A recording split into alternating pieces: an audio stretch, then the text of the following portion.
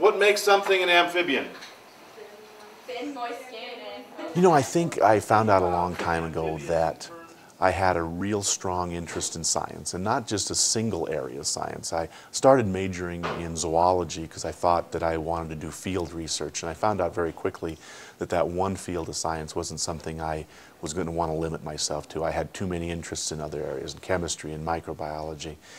And then I think I also found out that my real passion in education was to share that interest with other people. And so, you know, being in a small school where I can teach biology and chemistry and botany and physics and all those areas really is a good fit for me.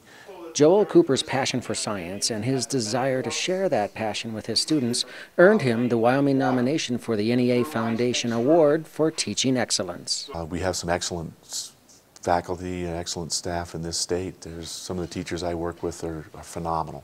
The things they're doing with kids are just outstanding.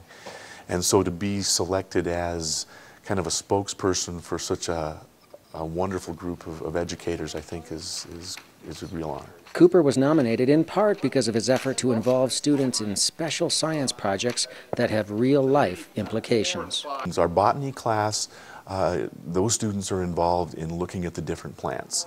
And then when we get likely candidates, then we take those to some of the research students. This year we were using plant extract and to use it as a compound that might be used as an anti-cancer drug. So whether trying to find a cure for cancer or just pass the class, Joel pushes every student to achieve his or her best.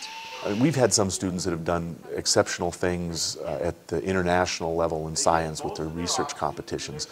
But I feel just as good for that kid that finally passed a test or finally finished that big project and felt good about it as I do for those students that win first place at the nationals.